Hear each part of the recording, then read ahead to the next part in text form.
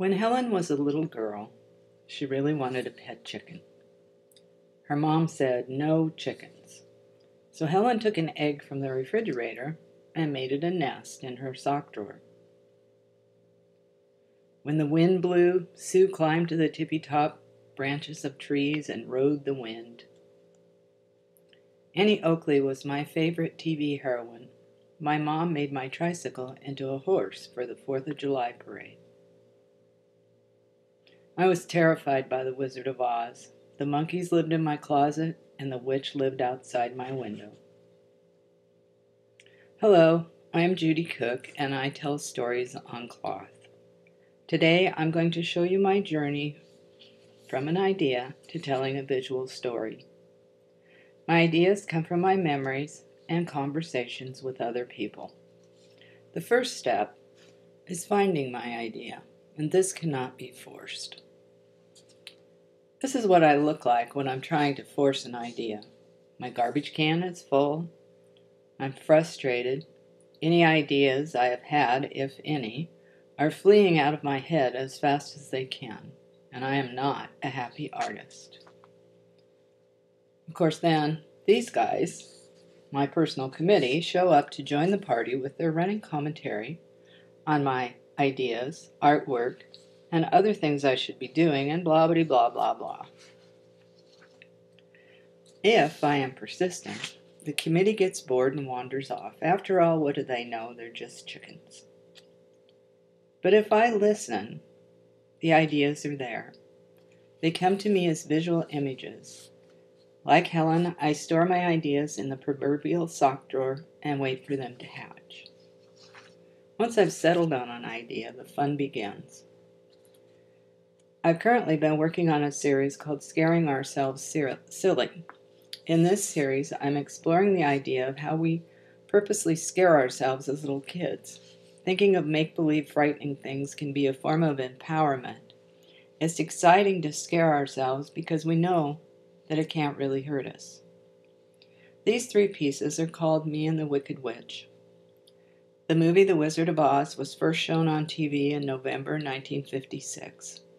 We watched it at my cousin's house and then drove home on a dark, rainy night with the witch and monkeys following us. I scared myself every night by imagining the witch outside the window and the monkeys in my closet. To begin creating a series, first I do a stream of consciousness writing and write down everything I can remember about my memory.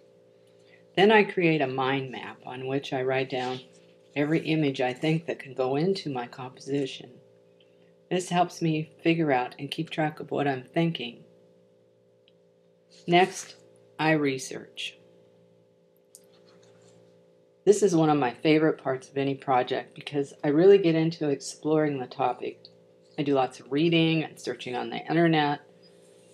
For this one, I watched The Wizard of Oz, read every line the Wicked Witch said, looked at many, many pictures of monkeys, found pictures of our car, the 1941 Chevy sedan, looked at family pictures of my brother, my cousin, and found many pictures of witches.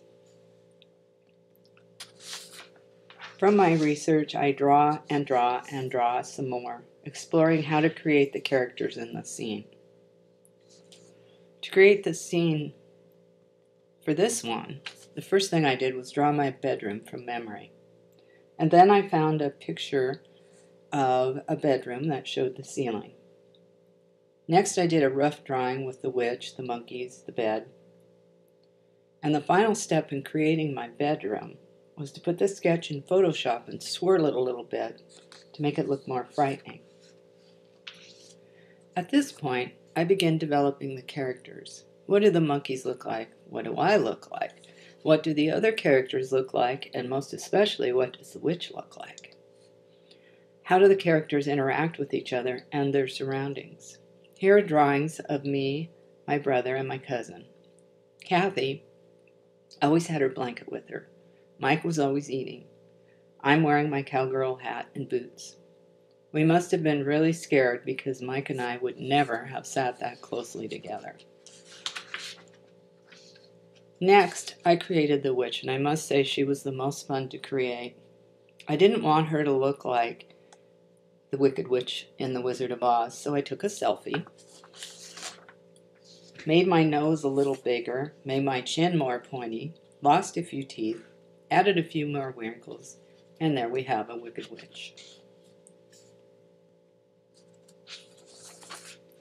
One important inanimate character in Scaring Ourselves Silly series is the power object. The power object gives a way out of the scary scene. I mean, the Wicked Witch's hands coming through the window is pretty frightening. So I gave my character a bucket of water, which she can throw water on the witch and the witch will melt. Other power objects may be a magic cape or a trusty horse. Along the way, I'm thinking of what story am I trying to tell? Can it be told in one image, two, or more? Sometimes I don't know until I'm well into it. For me and the Wicked Witch, I did the final picture of the witch's hands coming into the bedroom first, but it seemed like more of the story needed telling. How we watched the original TV showing, the witch and the monkeys following us home, and then living in the closet and outside the window. So in true Star Wars fashion, I did 2 prequels to make a more complete story. Using a storyboard in the initial planning of a series can be very helpful, especially if you're not sure where the story is going. It can also be valuable, as in this case, when I realized I had more to say. In each series, there comes a point when you go past the initial idea or memory and step off into the unknown. I called this the "and then what happens" moment. In Me and the Wicked Witch, it was realizing it needed a beginning, middle, and end. This took me past my initial idea of the witch in the bedroom, and the series became more interesting. Once I have figured out the composition, I create value studies. I used to never do this step, but now I find it very helpful. These are full-size drawings of the composition. Besides figuring out the lights and darks, they help me figure out how to layer the images on cloth. Another tool I've become especially fond of is color charts. When I was teaching myself to illustrate, I did a children's book about my mom and my dog. I did drawings, I did the storyboards, I did the value studies, and I did everything in black and white. And then when it came time to figure out what colors to use, I was stumped. And every time I got stumped, I would stop. It took me 3 years to finish that book. I really wish I would have known about color charts then.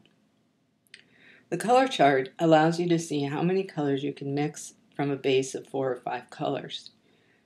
They keep your colors consistent across multiple images in a series of work.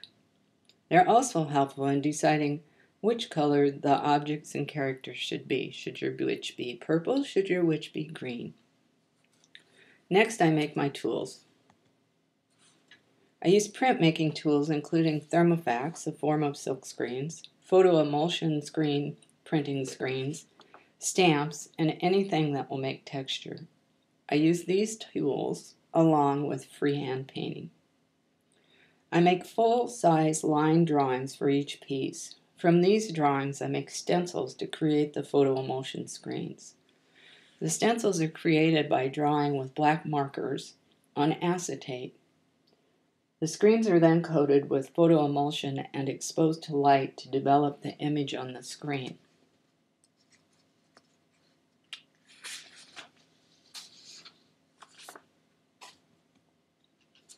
So let's see, at this point, I have my idea, I've made the mind map, I've researched, I've developed my characters, I've figured out my story on the storyboard, I've done value studies, a color chart, and I've created my tools, and it's time to put it all together. All of my work starts as white fabric. I work primarily on silk. I create the backgrounds by dyeing the silk fabric or applying thickened dye with a brush and creating a large monoprint. In Me and the Wicked Witch, I created the background by painting the outlines of the room. After creating the background, I screen printed the outlines of the images onto the cloth a layer at a time. In this piece, the witch in the window was screened first, then the bed, then the window, then the closet, and so on. From that point on, I hand paint into the images, and I applied the monkeys last with a thermofax screen. I stop at each level to step back and look at how things are progressing and make notes. And eventually, it is done. So that is how my memories of being afraid of the Wizard of Oz became Me and the Wicked Witch.